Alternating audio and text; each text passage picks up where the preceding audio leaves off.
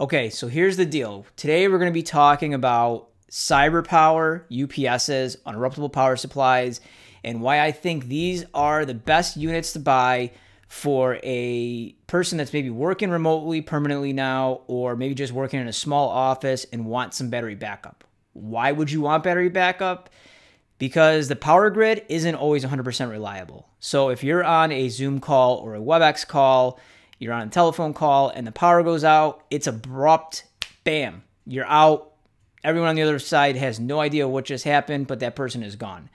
So with a UPS, if you don't have a generator, at least you'll be able to tell the people, hey, my power just went out.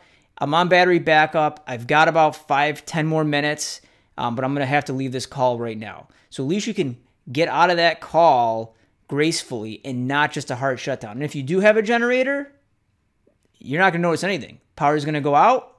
This kicks on until your generator kicks on. That might take 30 seconds. And then you're running again totally on AC power. So today we're going to go through how to size these things properly, how big of a UPS do you need, where you should place it. We're going to go over a couple different tools as far as figuring out your load and some calculations here. And I'm going to put a link to all this stuff in the description of the video. There's a lot of stuff here. If you want to go ahead and purchase this, you could buy these things right on Amazon. Again, I'll have the link right in there. Same thing with this device here called a kilowatt. So why don't we jump into this video and we'll go over how to size these things properly. Okay, so as far as sizing goes, CyberPower puts a really cool runtime chart on their website. So the unit that I've picked and the one that I have sitting right next to me is the CP1500 AVR LCD. And there's a reason I picked this one. It's about the largest consumerish grade UPS that you're going to be able to buy at a decent price. Okay, and it is a 900 watt maximum, as you guys can see here. They call it a 1500 VA or volt amperes.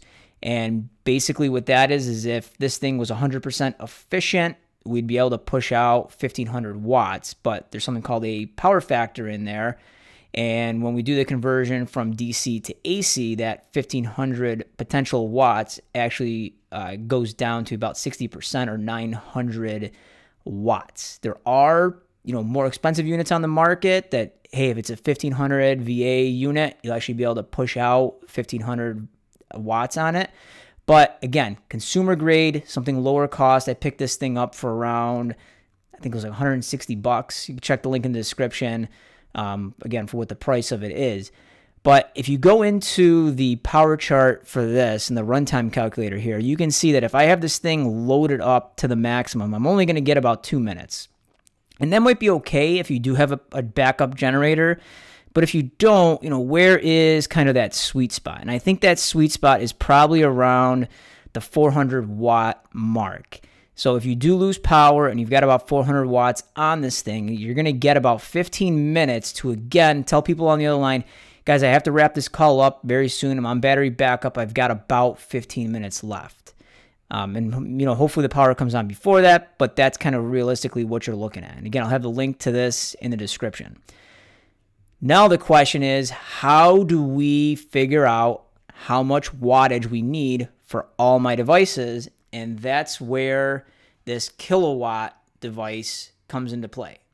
So I went into my basement where I have all my equipment, and what I did is I used a little jumper cable here just to make it, because this thing is huge when you plug it into the wall.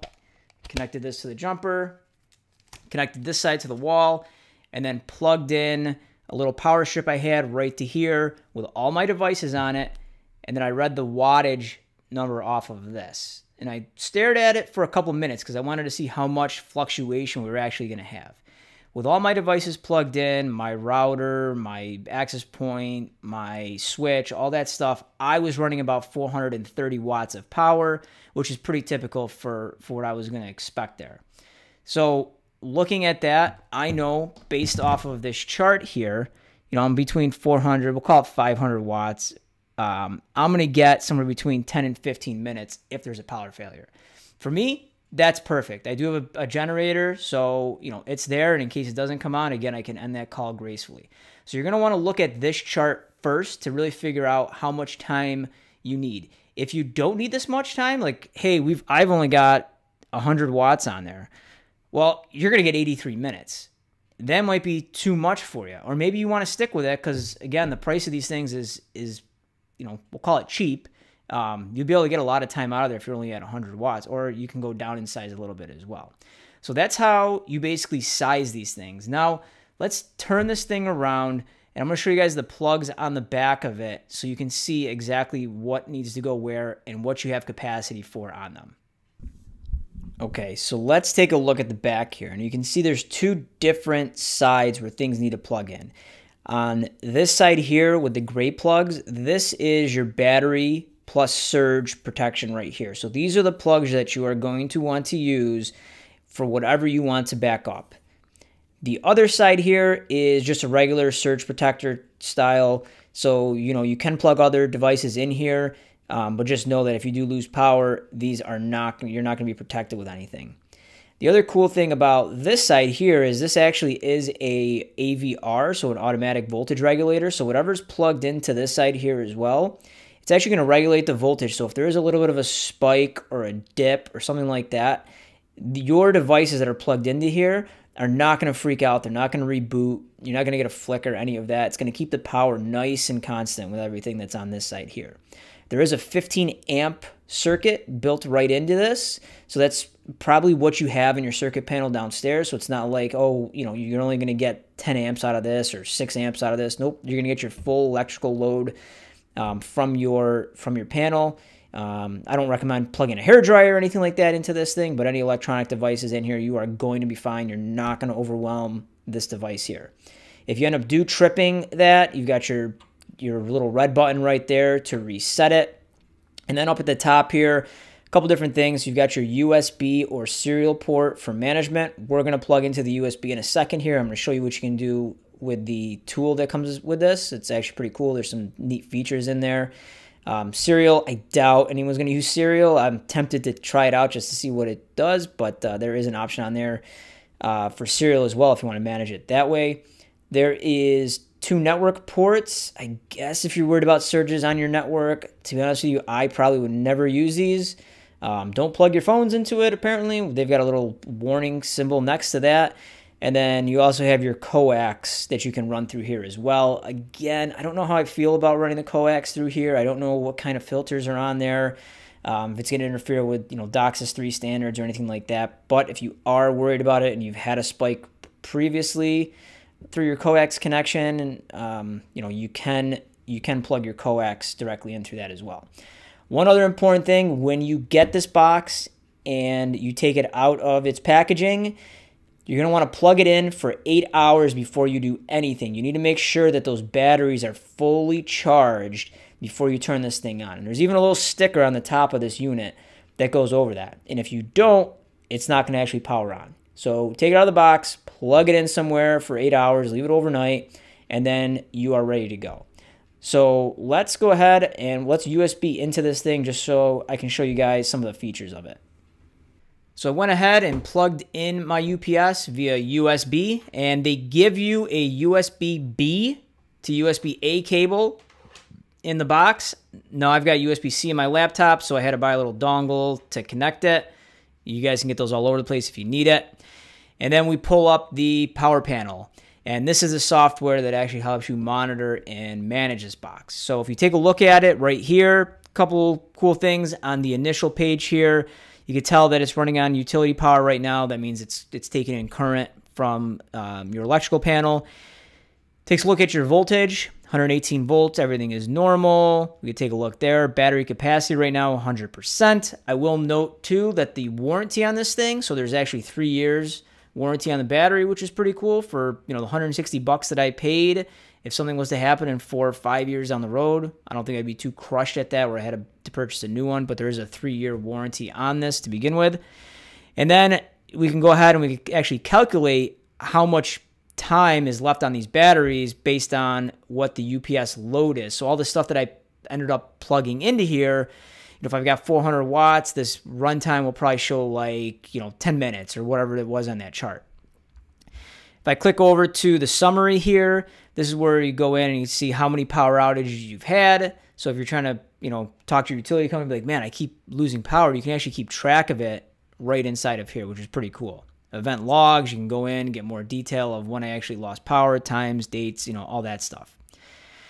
Energy reporting. One of the things that I did not know that this thing actually did before I purchased it. And it's kind of one of those cool Easter eggs. And I'm really glad it's there because I was always curious about it. What this is you can put in how much it cost you per kilowatt hour. And right now it's set by default at 12 cents per kilowatt hour. I think that's the average around the country right now. I looked at my bill and sure enough, I was right at 12 cents per kilowatt hour. I think I was just under like 11.8 cents per kilowatt hour or whatever. But that's already programmed in there for you. There's some stuff in here about CO2 emissions, if you're into that and you're looking to go green. And then if we go over to the gear tab here, another interesting thing that you can do. So if you have this thing constantly plugged into a desktop or via USB or maybe a server, maybe you have a small server in your basement or it's a small business that you're running, you can actually have it shut down that server or that desktop after a certain amount of minutes. And the reason you'd want that is because think about if you didn't have a UPS. It's a hard shut off on that server. It's a hard shut off on that desktop computer that you have. But you've got a UPS. So this allows you to stay up for 10 minutes. But what happens after the batteries in this thing die? It's going to be, again, another hard shut off. So it's really nice to be able to say, okay, let's leave the computer on for 5 minutes. Hopefully it's a quick brownout and bam, we're back up. The computer doesn't have to go down or anything, doesn't have to get rebooted. But after 5 minutes, this might be a little bit more than a quick brownout. So gracefully, this tool is actually going to shut down that computer or whatever it is, a server or a desktop. So that's all in here. You've got self-tests that you can do. There's notifications in here. Again, if you are plugged into a computer, you can have it email you out an alert to your phone that says, hey, you lost power. Some stuff in here about runtime. This is where I actually set after X amount of minutes, I want to shut down that computer. And then we also have some voltage stuff in here. UPS will actually start taking effect if you drop below 100 volts or you go above 139. I wouldn't touch this unless you're an electrical engineer, an electrician, and really know what you're talking about on these. I would leave those alone. Self-test in here as well. You can go ahead, click that, get the alarm going off. And then under advanced, I would really not recommend touching this. But basically, you can start to set, the sensitivity for different things. So, you don't want to make it overly sensitive and you don't want to make it underly sensitive where you start hurting your devices. So again, I would leave this stuff alone and I really wouldn't worry about anything that's in this advanced tab here. So guys, that's it. If you are in the market for a battery backup, I think the CyberPower is a really good unit to get, especially for the price, 900 watts. You're going to be able to power most everything you need that's important. I'm going to have a Cisco switch plugged into this thing. I've got a wireless access point that's going to be plugged in via power injector and a couple other things here and there that are going to be plugged in, and it should be able to keep my house up for about 10 minutes. And again, that's just enough time if my generator doesn't kick in to say, hey, I lost power. Let me shut down this meeting gracefully. And, you kind of preserve that meeting quality there. So if you guys have any questions, please post in the comments below and we'll get back to you. Thanks for watching.